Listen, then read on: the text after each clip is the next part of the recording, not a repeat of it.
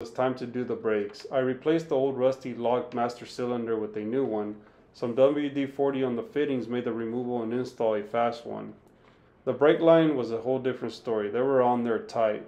By coating the end of the brake lines with WD-40, I was able to remove and replace them.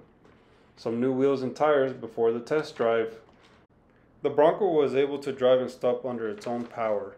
Since the drivetrain was good, the next thing to focus on is the interior, and what a mess it was. I used WD-40 on the seat studs and removed the whole interior. I sprayed rubberized coating and started to replace the interior with new material.